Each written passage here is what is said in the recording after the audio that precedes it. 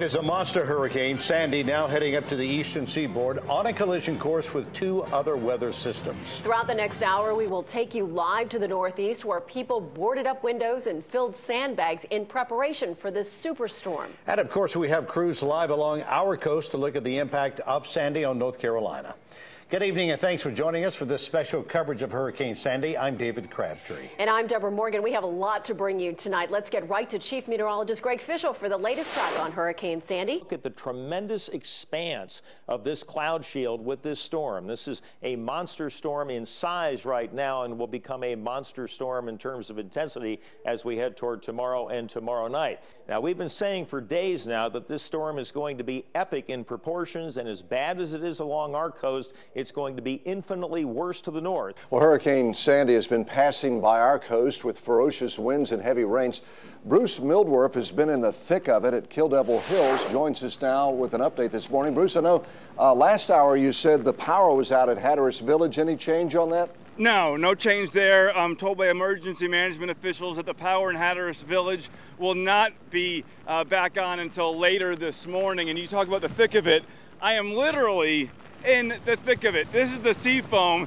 This is an indication of how far the waves are coming up today, much farther than they had yesterday, and we're not even at high tide yet. So conditions out here on the beach worsening, not necessarily the wind. The wind is not as intense as it was yesterday, but the rain has picked up. The waves are more ferocious and stronger and rougher than they were yesterday, coming up higher. Highway 12, a major issue because of the waves that are coming over and the sand that's being pushed on the road. Obviously, it is still closed south of Oregon Inlet, down on Hatteras, but it's also impassable up in Kitty Hawk. In fact, we were riding along Kitty Hawk earlier this morning around 3:30, and driving on Highway 12 there, it was like an obstacle course, and we have the video of it. There's debris everywhere, sand, concrete blocks, and the water just pushing through the dunes that were there to protect Highway 12. They're expecting maybe 2 to 4 feet of flooding on the ocean side, and high tide is around 8 a.m. The main concern is as the winds shift, it is the south side, the sound side flooding. And later on this morning, we'll see how bad that gets, but conditions here to likely deteriorate as the morning continues. Wow. Back to you.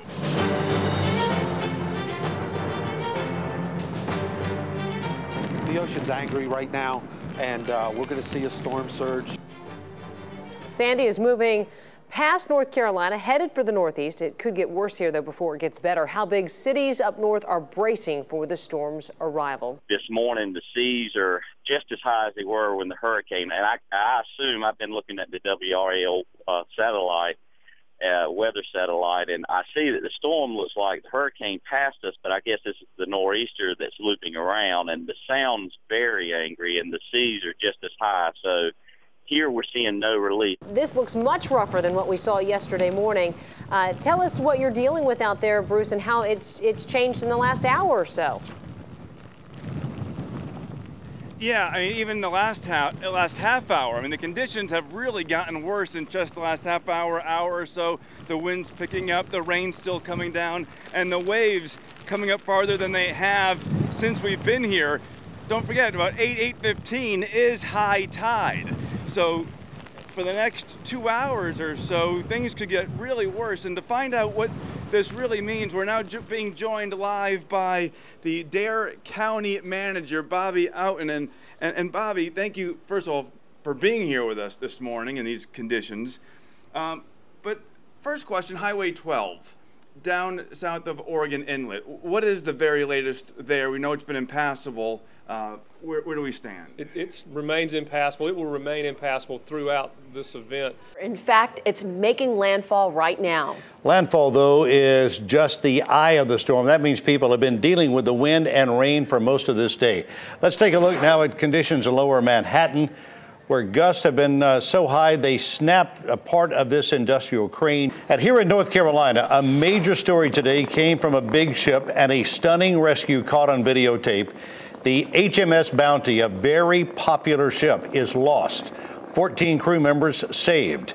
We'll take you live to the Coast Guard station where the survivors were taken. And Governor Perdue summed up the state's experience with Sandy with one sentence. But in my mind, North Carolina on the coast has dodged a really strong bullet. And for that, we should all be eternally grateful. And the mountains are another story. The governor has issued a state of emergency declaration for another 24 counties in the west where flurries are already flying as Sandy wraps back around. We will take you live to the October snowfall event in just a few minutes. It's part of our team coverage over the next 90 minutes. We have live reports from the North Carolina coast, Delaware, and lower Manhattan as Sandy arrives. A real-life drama off the North Carolina coast today has captured international attention. The HMS Bounty tried to get to safer waters away from the storm. Instead, it sank about 90 miles off the coast of Cape Hatteras. 14 people were rescued. The survivors flown by helicopter to the Coast Guard station at Elizabeth City. And that's where WRAL's Amanda Lamb joins us now live. Amanda? David, as you said, members of the U.S. Coast Guard here at the headquarters in Elizabeth City have been very busy today. They had a daring rescue of 14 crew members from that ship early this morning, and they've been looking for 2 missing members from that ship throughout the day today. Now, they got the call early this morning that the ship was in trouble, that 16 people had gotten off of that ship into life rafts. The Coast Guard helicopters hovered above those rafts as they kept turning over in the violent surf. A rescue swimmer took each survivor one by one, swam with them to a cage, and then they were lifted up in that cage into the helicopters. Now, the crew told us their teamwork and extensive training are what made this mission so successful. And again, that search for those 2 missing people continues. We are told that they have on survival suits. Those survival suits help keep them warm, also help keep them floating in the water, and that people can survive for as long as 15 hours. A look now at Hurricane Sandy by the numbers. Between the rain and the snow, this storm could impact people in more than 20 states, and more than 50 million people are in Sandy's direct path. Preliminary damage estimates are between $10 and $20 billion. Joining us now is CBS correspondent Duarte Geraldino, who's been covering the storm from right here on the Delaware coast. Even if we didn't catch the brunt of the storm, there are plenty of issues on the Outer Banks. From flooding to closed roads and broken piers, WRAL's Renee Chu joins us now live from Kill Devil Hills to show us some of the images. Renee? Deborah, as one resident told me today, you can't stop the ocean during a hurricane. Check out the waves behind me, the monster waves from this storm. Those waves rolled into the northern part of the Outer Banks, causing flooding all the way up to the 158 bypass, and residents say that kind of flooding is unusual. Irene did not cause oceanside flooding, but Sandy sure has.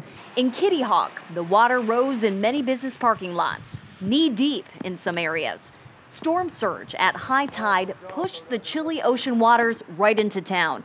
The last time people can remember it flooding this bad was from Isabel in 2003 and from a Halloween storm back in 1991. Check out Highway 12 in Kitty Hawk if you can even see it underneath all that sand. A section of it is closed as the heavy equipment tries to clear a path. And we found neighbors helping neighbors at the Kitty Hawk RV park that is now surrounded by water nearly waist high. Resident Jim Kernute tells me the water rose 1.5 feet in about an hour and a half. A canoe makes it easier to get around as they tried to get their belongings to higher ground. This is my first time for a big flood here. I've only been here like 2 years, but it's a mess. I was like, you know, a lot of people losing stuff, and it's sad because these people's been through it so many times already. Hurricane Sandy is doing something we have not seen in a very long time. One storm impacting both ends of the state. And we have just the crew to prove it. By this time yesterday, Brian Mims and Richard Atkins were showing us these conditions in Riceville Beach as Sandy headed north. Today, they traded rain for snow, drove to Boone to bring us the conditions there. Okay, Brian, I see you traded your rain gear for a hat as well. Ooh. You betcha. Trying to stay cozy in this. What we're seeing now is just something beautiful, David. This is what I love about western North Carolina. We're not seeing any big puffy flakes just yet, just some good flurries here on King Street in downtown Boone. I've even heard word of whiteout conditions on nearby Grandfather Mountain. We're expecting to get anywhere from 4 to 8 inches of accumulation in the Boone area overnight. Could even get more than that on the higher elevations, 5,000 feet and above. Right now, it's about 31 degrees. It's definitely cold. Let me show you around. Show you some video we accumulated this afternoon as the snow was coming down. It's what it looked like here for the last several hours, a constant flurry of flakes. First, oceanside flooding, and now all eyes are on the Sound, what Sandy could have in store for the people on the Outer Banks. This is Boone, where we're wrapping up for a long, cold, snowy night. I'll show you this snowstorm just in time for Halloween. Today we saw oceanside flooding, and tonight folks along the Sound are waiting to see what Sandy has in store for them. Night falls on the Outer Banks. Kitty Hawk police are standing guard. Ocean water still covering a quarter-mile section of the 158 bypass after a Sandy surge at high tide. And if winds change direction just so, water from the Sound could be next to break free. We have that breaking news now. We just learned the Coast Guard found one of the 2 missing crew members after their ship sank off our coast today. They were on the HMS Bounty. At 4:30 this morning, the captain ordered everyone to abandon ship. The Coast Guard rescued 14 people. Now that makes it 15 people. The crew was on the move, hoping to avoid the hurricane when it started taking on water. WRAL's Amanda Lamb spoke with Coast Guard members involved in the rescue. Amanda? Deborah, they have been looking for those 2 missing crew members all day long, and about 5 minutes ago, we learned that 42-year-old Claudine Christian of Oklahoma had been found alone in the water, unresponsive, and was taken to Albemarle Hospital. Now, as you said, this all started early this morning. When they got there, there were 14 people in lifeboats. The ship was underwater except for the mast that was sticking out, an eerie sight, the crew members said.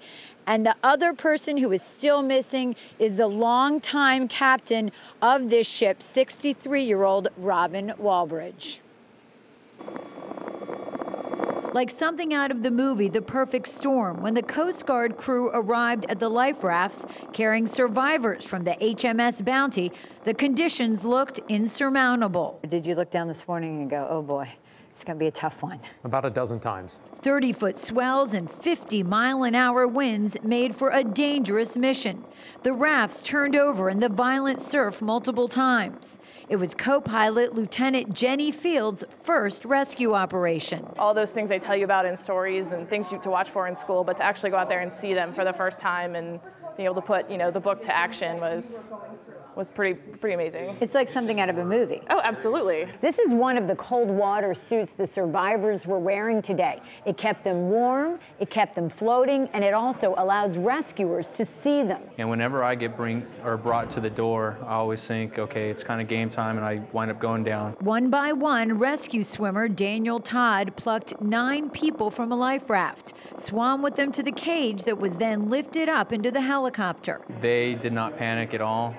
I told them what I needed from them in order for it to be safe and to run as smoothly and as quickly as possible. And it did. In just 1 hour, the 9 were safely in the helicopter. It was pretty humbling, that's for sure. A great feeling knowing that everybody's out and we're able to move on to the next step. Breaking news regarding the tall ship that sank off the coast of North Carolina. A woman found unresponsive in the water late today died at the hospital tonight. Her name is Claudine Christian. She was 42. These are pictures of her from Facebook and from her family. The Coast Guard was able to rescue 14 people who had abandoned the HMS Bounty. But Captain Robin Walbridge is still missing.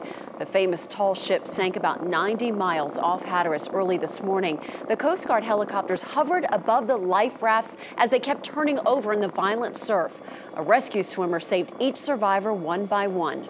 Well, if you've been outside tonight, you know how windy, cold, and rainy it is right here. Renee just showed us what conditions are like along the coast. And to our west, people are seeing not only the wind, but snow. Brian Mims took the colossal trip from the coast to the mountains today.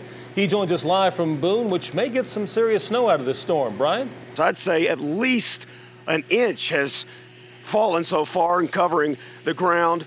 The wind has really had some oomph to it, driving down the wind chill temperatures. I think it's in the teens. Now, people in these mountain communities are well seasoned when it comes to wintry weather. Winter often starts early, but even here, this is something of an October surprise. It's a clash of seasonal colors, a burst of fall mums against a blast of winter white. Crimson leaves cling tightly to the branches, as if that cold wind is howling, "Let go, let go." Appalachian State student Graham Sullivan gets a handle on the cold by gripping hot chocolate. I wasn't ready for it either. I left all my winter stuff in Charlotte, so. You're still in a fall frame of mind. Yeah, I'm still in the fall frame of mind here. As twilight sets in on King Street in Boone, equipment shoves the slush from the sidewalks. Trucks scrape the streets.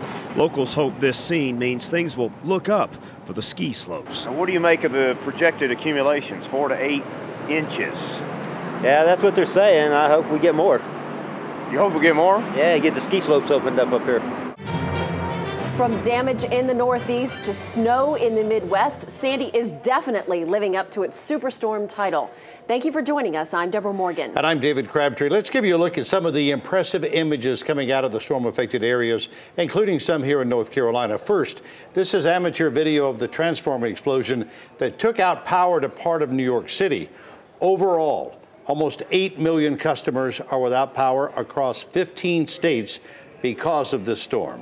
An electrical spark started this chain reaction fire that burned at least 80 homes in Queens.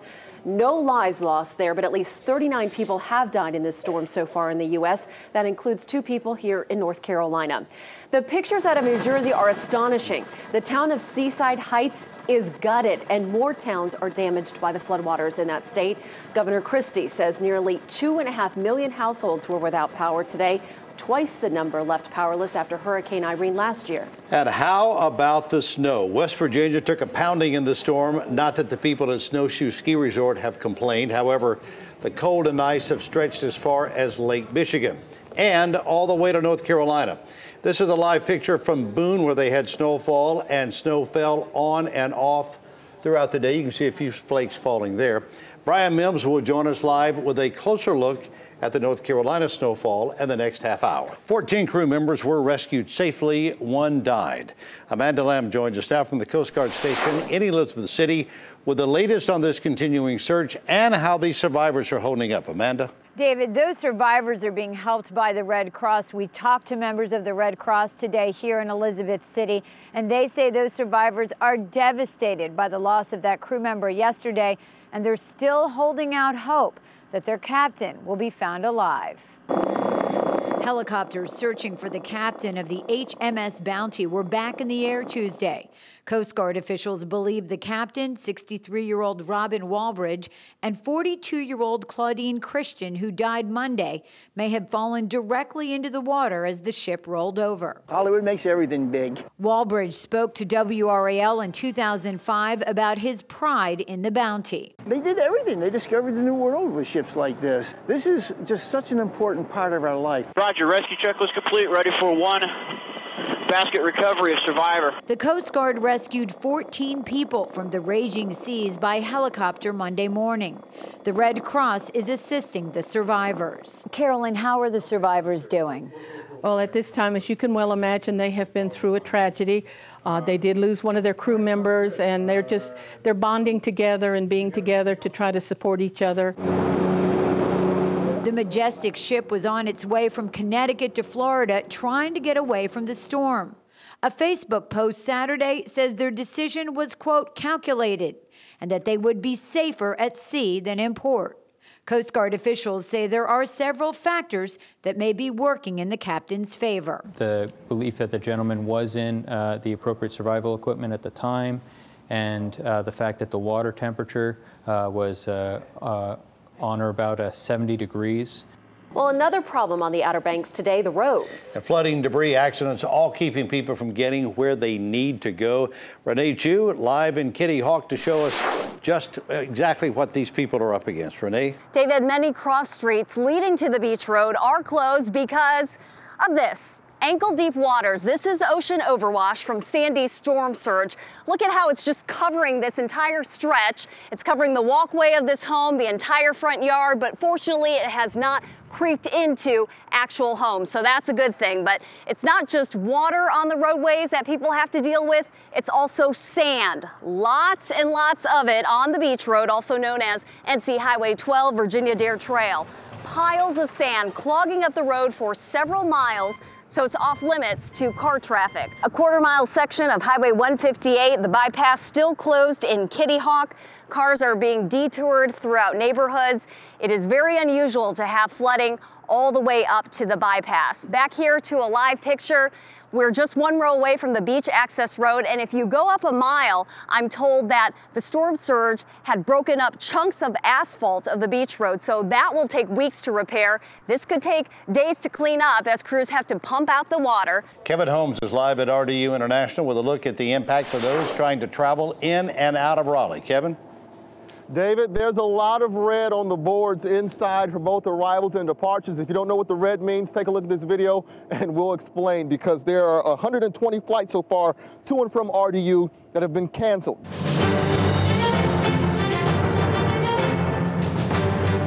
Right now on WRAL, how much damage does Sandy leave in the state from flooded homes and streets in the Outer Banks? To all that snow in the mountains, and we are not in the clear just yet. The HMS Bounty, the replica, has a rich and colorful history, as does the original ship that sailed more than 200 years ago. Scott Mason has the story of both. 2005, the Bounty engages in battle near Beaufort, though the cannon fire is not real. It's only a movie. The chest of Davy Jones. The Bounty appeared in 2 Pirates of the Caribbean movies.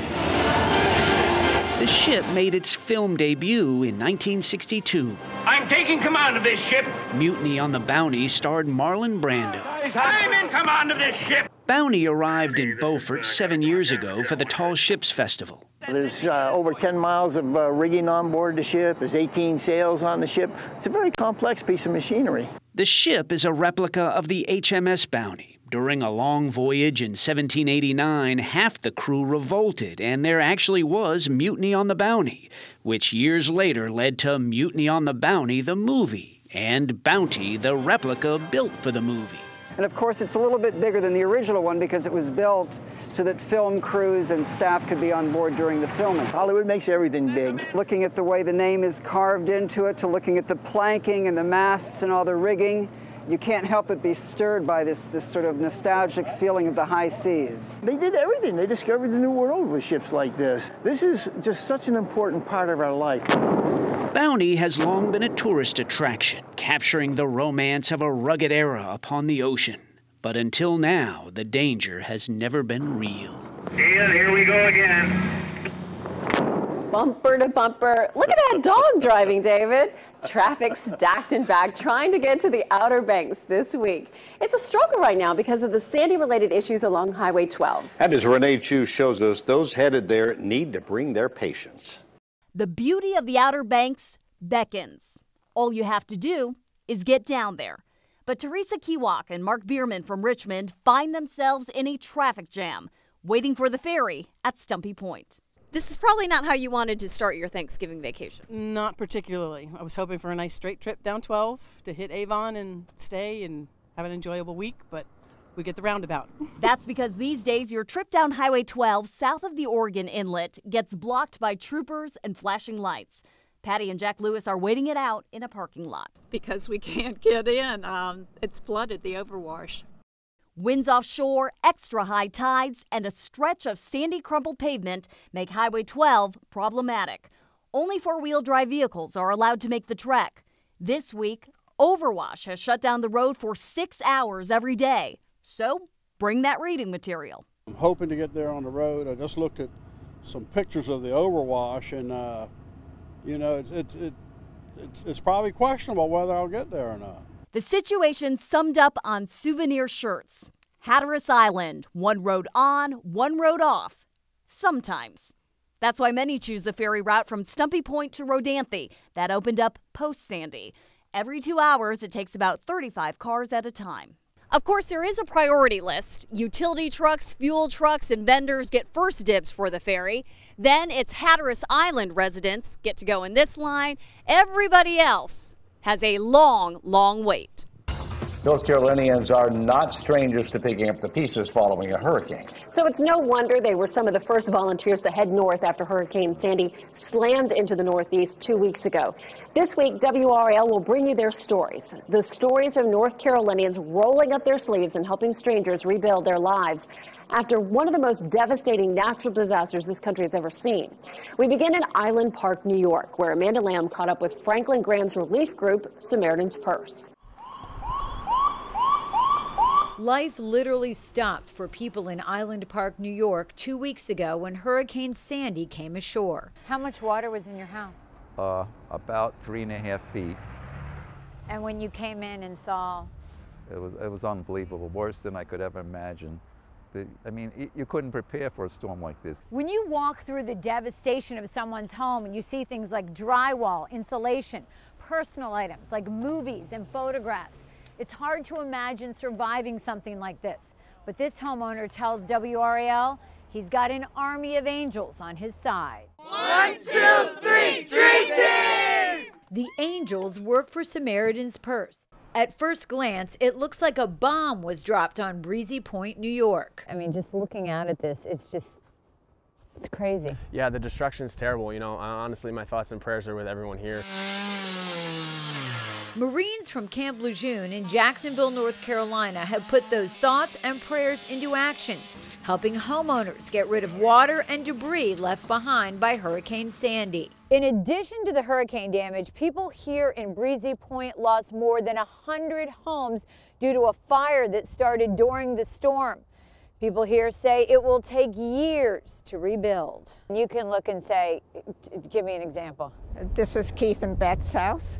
Next to Keith and Beth was my friend Maureen and Frank Farrell. In fact, Frank had that house since he was 2 years old. 73-year-old Marcella McGovern knows who owned every house that burned down around her. They took charge. They knew what to do. McGovern tells us the help from the military has been overwhelming. What does it feel like when you see all these people in uniform helping?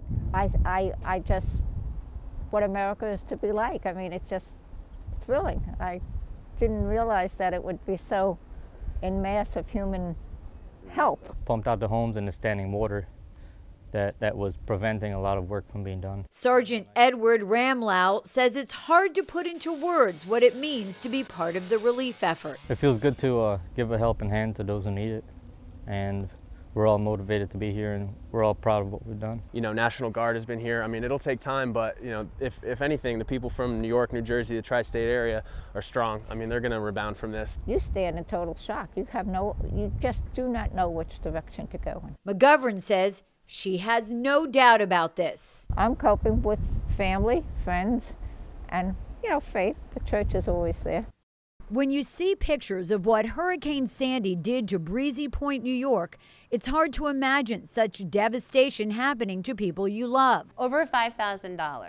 But for Tara Navarro, a teacher at St. Mary Magdalene in Apex, the devastation hits close to home. And just to see that, it's the place where I grew up my whole life going to the beach. We have 20 different families that we're related to in Breezy Point. Navarro says all of her relatives in Breezy Point lost their homes or had their homes severely damaged. But it's tough being here with all my family in Breezy Point. Away. Right. Yeah. And this was actually the picture of my wife's mother's house. Navarro's uncle, Gary Tully's home, was one of 2,800 affected. You can see the water came up to here, which is about 8 feet high. Tully's home is still standing, but he's more worried about what this will mean for the future of his community. What's so hard to deal with is the uncertainty of what's going to happen. There's just been so many people that have come to me and said, how can we help? What can we do? And they are helping. Students at Navarro's school collected 310 blankets and more than $5,000 for the hurricane victims. The fundraiser is aimed at showing the kids that it's important to help people, whether they're in your community or here in the Northeast. We learned that it's important that everyone comes together as a community and helps people